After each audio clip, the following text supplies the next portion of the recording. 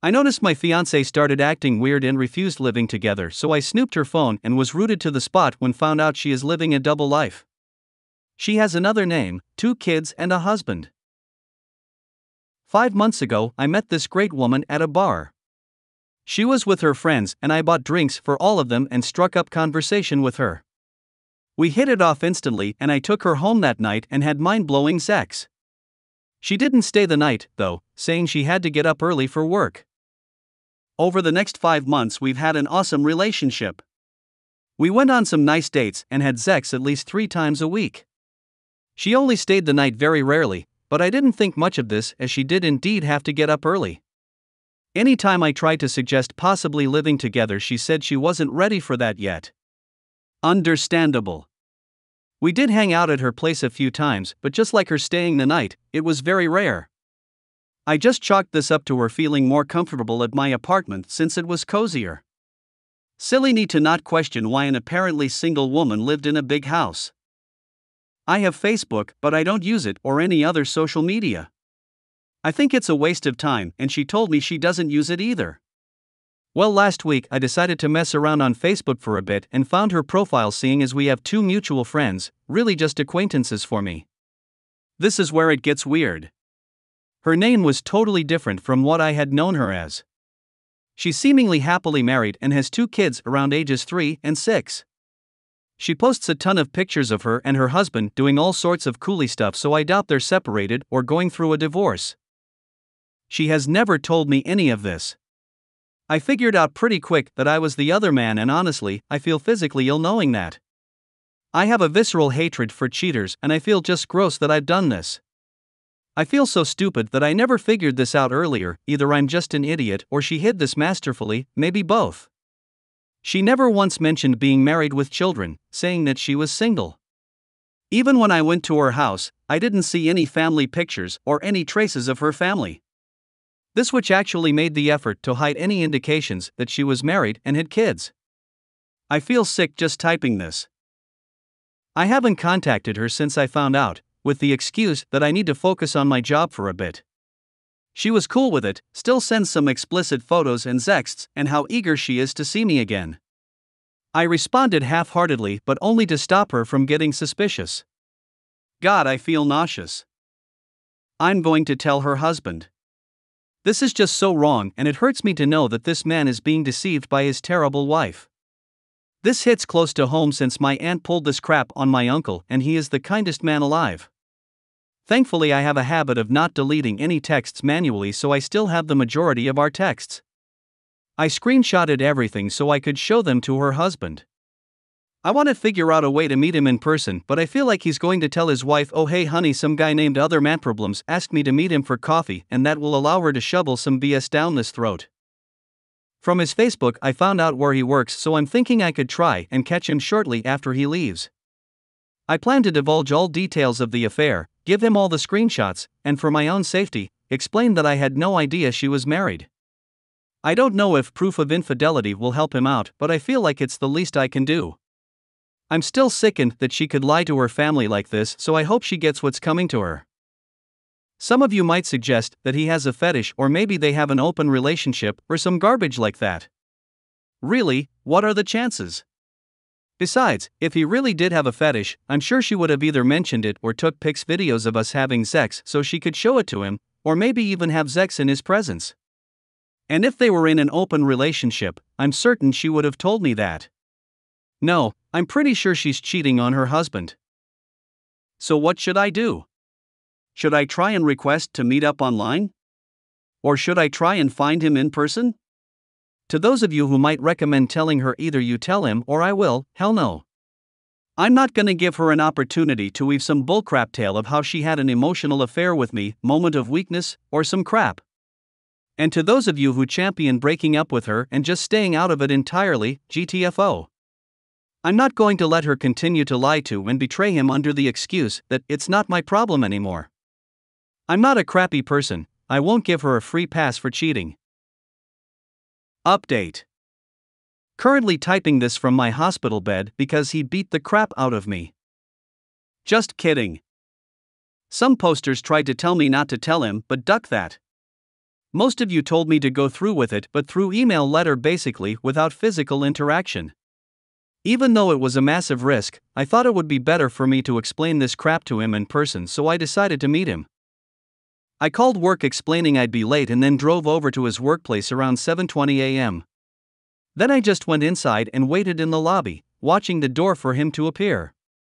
He came in around 8 a.m. and immediately I walked up to him, told him my name, I have something important to tell him, and asked if he could meet me after work at a nearby Starbucks. He was perplexed, but I convinced him that it's very important and told him not to tell anyone. He agreed, thankfully. So then I went to my job and went about the day as usual. At 5:30 I was waiting at Starbucks and he came in shortly after. Then the conversation began. I explained to him that what I was gonna say would crush him and I requested a chance to say my piece without interruption. He allowed this, so I told him everything. About how I met his wife, how she used a fake name, the 5-month affair, the lengths she went to conceal it, everything. For my own safety, I emphasized how I didn't know she was married, how I found out about her secret, and how I decided to tell him as soon as I found out. I then handed him a folder containing all of the screenshots. He looked through all of it and then just stared at his coffee in total silence for a minute or two. He then replied, firstly thanking me for coming to him with this information and for doing the right thing.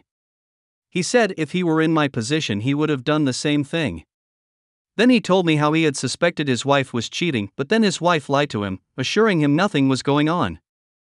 Then for the next 10 minutes he asked questions about the affair, like about the dates we went on, the sex, she never did this kind of sex with him but did it often with me, the conversations we had, etc. I told him the complete truth. By the end of this he was enraged, but didn't attack me or anything. Instead, he thanked me once more for telling him, and told me I'm a good man. Then he said that although he appreciates me telling him, he told me never to contact him again for obvious reasons. I totally understood and was cool with it. At this point he was getting up to leave, so I asked him what he plans to do.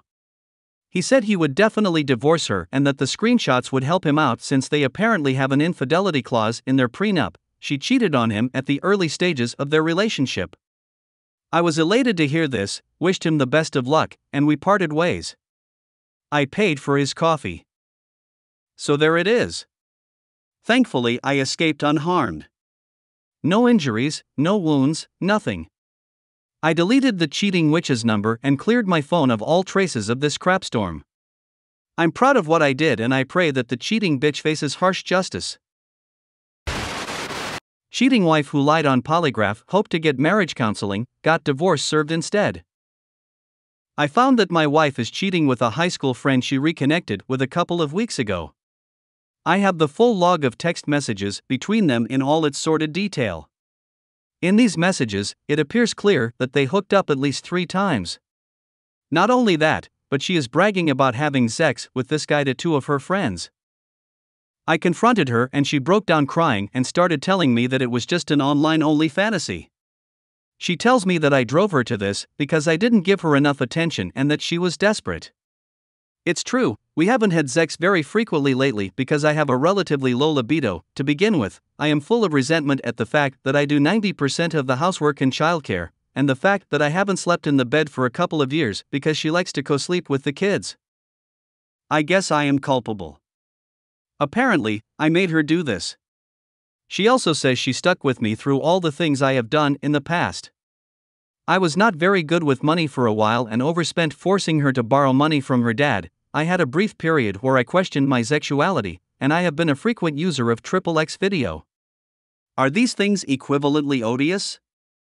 Should I allow myself to be guilted into staying in this marriage like this? Anyway, through all this I have no photos of them together, so I guess I can't definitively prove anything, yet the texts appear to be clear about what happened despite her insistence that they are just fantasies. I start to relent and give her what she wants. I suggest maybe we need to see someone to help sort through these problems. We did counseling in the past, but I am not a very emotionally open guy and had a hard time talking, but she also resisted the counselor whenever he pushed back against her. She wanted him to fix me and didn't take kindly to being told that she might have a role to play in our difficulties too. So after we conclude this discussion, with her steamrolling me, and offering to let me text her AP and friend for more info, I come to find out later from her text messages that she was texting both her AP and one of her friends to see if they would cover for her and tell me it was fantasy only.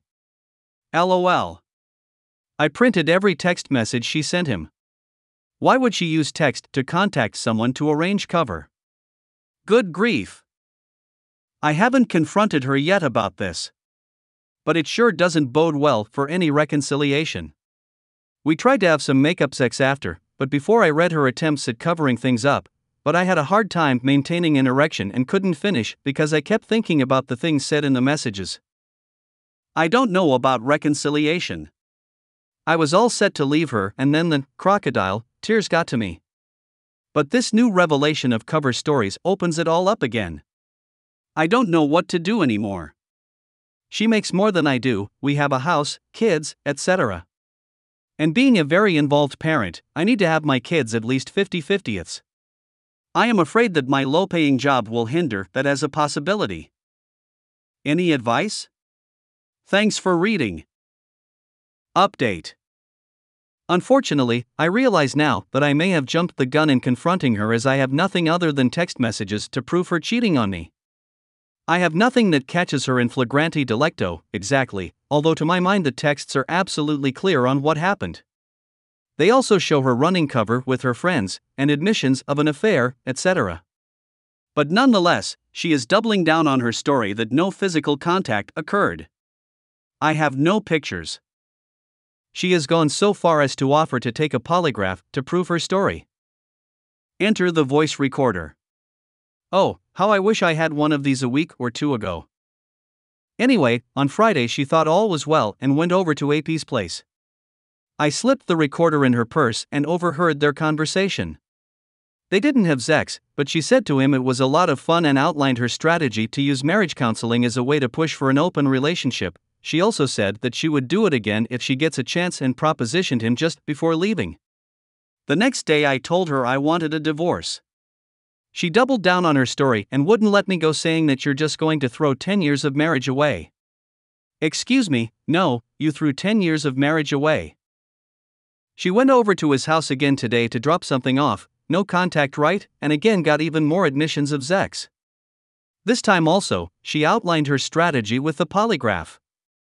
According to the polygraph people, you can submit your own questions. Her story relies on the fact that other people were present when they met.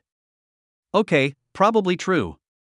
So she is going to write questions along those lines to prove her story. But really, who cares if other people were present? AP has other rooms in his house, doesn't he? I wonder if it is worth letting her proceed with the polygraph, but insist that I be the one who writes the questions? Or really, is it even worth it? I probably have enough and should just run off to a lawyer. But I kind of want to see her waste $600. Is that petty? LOL. She thinks she can get around this by doing the polygraph and booking marriage counseling. She bought a book yesterday called His Needs, Her Needs, or something like that, and is insisting we read it together. What an infuriating book. It reads like no one has a choice but to fall into an affair. She keeps coming to me with passages that read like it is an inevitability. Too bad she didn't buy this book before she decided to duck someone else. This book is a weapon in the hands of the WS. Thanks for your responses to my previous post. The advice, support, and even the kicks to the nuts are all well appreciated. Update. My wife went to see her doctor today. When I got home, she told me she told the doctor her story. She told me that the doctor agrees with her that she had no choice but to do what she did and that she shouldn't take any blame for her actions. She also told her doc that I have been talking to my dad about this affair. Her doctor, apparently, thinks that I was wrong to do so. But what the duck? This is my goddamn dad. I have one friend in this town and he is supportive generally but not terribly profound. Who the duck else am I supposed to talk to? I can't turn around here without bumping into someone that doesn't know all of my dirty laundry, since my wife has always been fond of offloading all of her relationship problems with her friends, and she knows this bothers me. We had this argument a few years ago where she was talking to friends, including mutual friends, about her problems with me. It got to the point where I was embarrassed to be around my friends since they seemed to know everything going on, from my wife's point of view, of course. And the minimizing of my feelings continues. She says, "Oh, don't be angry, just calm down, just get over it." God damn it, I am so ducking angry right now I am shaking. This is a whole new level of manipulation. Livid. Update. So I had a sneaking suspicion that my WS would use this, her last opportunity to stray before going back into work from home previously, full-time next week, plus the fact that AP usually has Friday off, to have another meet-up with her AP. And duck me sideways, but I was right. Despite her protestations that she wants to reconcile, she has continued contact with her AP and contacted him to meet today at lunch. He shut her down and said it would be a bad idea. Now she is upset that she is being rejected by two men. I just can't even believe what's going on here. But before any of you proceed to call me a doormat, my resolve was firm yesterday, but only strengthened today. I will meet with lawyers next week. Not sure whether to even bother confronting her with this. I just have no hope left. Remember, for those considering reconciliation, trust, but verify. Final update. I have had a few people ask for an update, so I thought I would post one here, despite the fact you will probably all rake me over the coals for being unassertive, etc. Anyway, my STBXW continues to deny any physical involvement with AP. She is doubling down on her story. The day we got the polygraph and I called bullcrap, she decided to take the kids for a couple of hours and texted me calling me a ducking a-hole, and told me that I took the kids so you could see what it is like to be without your family. Thanks, really nice. Already weaponizing the children. Keep in mind too that throughout all this, I have yet to swear at her, yell at her, and call her names. She has now down all three. And to top it off, I grey rocked her for a week or so and slept in the basement.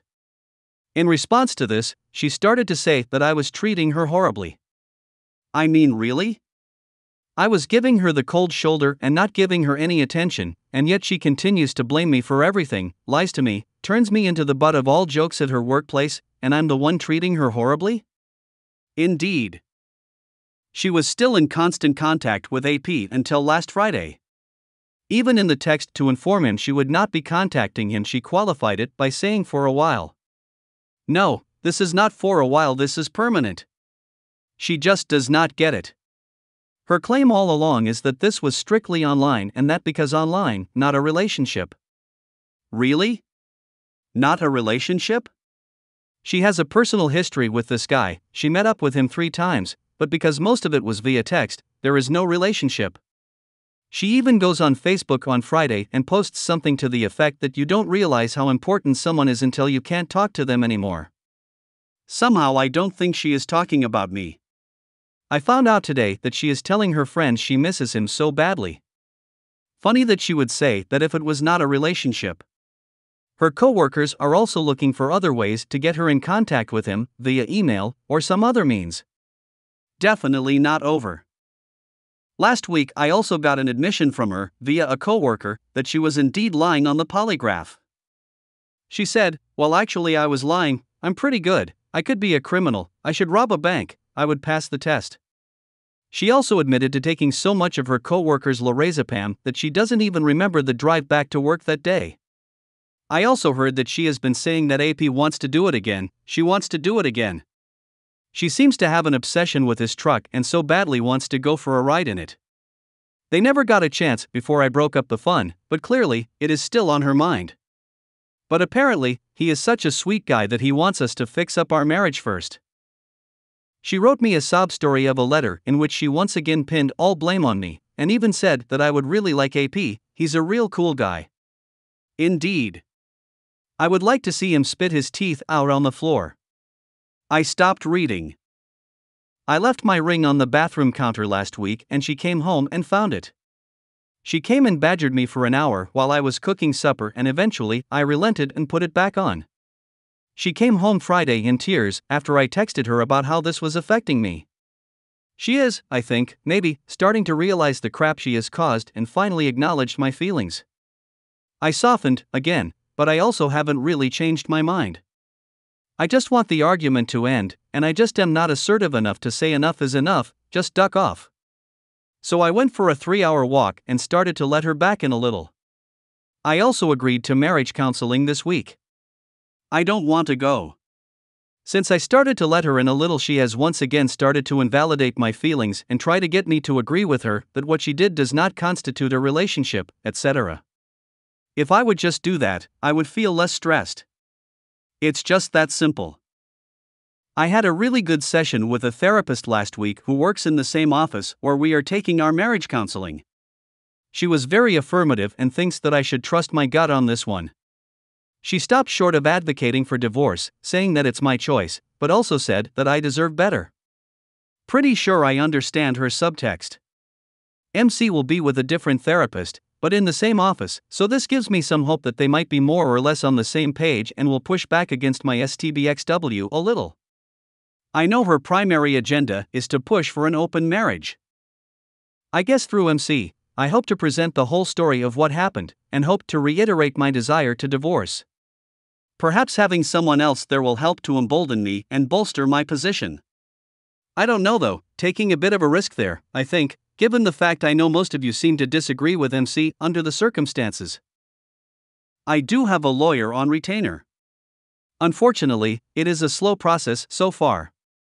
He has advised starting with a mutually agreed separation agreement as it tends to be a less conflictual and litigious process over straight-up filing. I know this will disappoint some of you, and me, frankly, that there may be a dramatic serving of papers in the workplace, but I, as a relatively low-income earner, and with 3 kids, am inclined to agree with his advice, at least for now, and depending on what her response is, and the type of lawyer she decides to select. I am in the process of gathering the necessary documents for him to get started on this. In the meantime, I am a little less of a wreck than I was a week ago. Some of the initial shock and anxiety are wearing off. It is, however, coming back since I stopped with the gray rock bit this week. Every time I get near her, I start getting anxious and just disgusted. I can't stand to be around her, so I have been taking a lot of walks in the evenings, and I'm glad to be back to work after the weekend. Having trouble sleeping next to her too, especially since she has started to bug me for sex already. Nope, sorry, not doing that. Having some real trouble with self-worth and suicidal ideation that is really scaring me too. I couldn't do that to my kids, but at the same time, my front tires are bald and I keep hoping for a blowout followed by a fiery crash on the highway to work. I'm ducking miserable, and she is continuing on more or less like nothing ever happened. Disgusting. That's it for now, I suppose. Perhaps I will have another update after MC this week. I'm sure that will be a craps how. Thanks for reading, and your past support. By all means, call me what you will, I need it. Edit, I thought I would add a few words since the thread got locked before I got a chance to respond to any comments. I want to say thank you. I expected, indeed even hoped, for some harsh words, and I was not disappointed. I will use these to steel myself for tomorrow night's craps how. As to the kids, I know all of this and fully agree that coming from a broken home is to be preferred to living in one. Thankfully, so far there have not been any big blowouts inside the home or in front of the kids. The younger two are completely oblivious, 8, 5, although I am sure they can pick up on my mood to some extent. My oldest knows something is going on. In fact, when the kids were out with STBXW, when she scooped them last week and told me she wanted me to see what it would be like without my family, he asked her if we were going to divorce. She said no. She does not, of course, want a divorce. Clearly, she doesn't care about her reputation among her co-workers, as they all know. But her family is quite another story. Found out my wife cheated on me and my kid isn't mine. I posted for help originally in the other relationship subreddit. However, shortly after my post was deleted and locked, and they never explained why they removed it. They said it was locked because it had over 100 comments, but never explained the deletion. I am hoping you guys can help me out. I posted almost 2 years ago previously. At the time I discovered that my wife lied to me about the nature of her affair. She initially told me it was just her developing a crush and texting, but I later found out through her email address that it was in fact a physical affair. And this is the follow-up post. Hello everyone, I wanted to share with you what has happened since discovering the details of my ex-wife's affair. It has almost been 2 years since I came to you guys for help. I wish there was a happy story at the end of all of this, but things only got worse. A lot of people contacted me after I initially posted. In my heart I knew that a divorce was the best option. Much of my posting was mainly to see what the other side would be. However, a group of you guys also suggested that this isn't the first time my wife cheated either, and just to check all of my bases to go get a paternity test. At the time I thought it was crazy. There were times when I questioned that why doesn't my daughter look more like me? I kept telling myself, hey, she is a girl, plus she when she gets older. I couldn't shake the insecurity anymore, and I went ahead and got a paternity test done. I found out that my daughter is not my daughter. I didn't know what to do. I don't think I ever felt as low in my life as I did after discovering that. I finally did what needed to be done. I contacted a lawyer. I told him my situation. He told me what my role in everything was and how to behave the coming months. We hope to get everything taken care of before court. However, my wife insisted that I pay child support because the other guy disappeared, as she put it. My lawyer contacted the guy, and he said he wanted to step up being the father. However, despite all of this, the judge refused, since the other guy had pills problems, and said that I would be best suited as the father. My ex-wife won in the divorce. The show now has the house which I have to pay for. There is a stipulation that I can control who enters the house. Since I am the owner, I only get money if my ex-wife sells the house. And I did end up seeing that her lover from the affair was at the house, and I contacted the state. However, they never got back to us.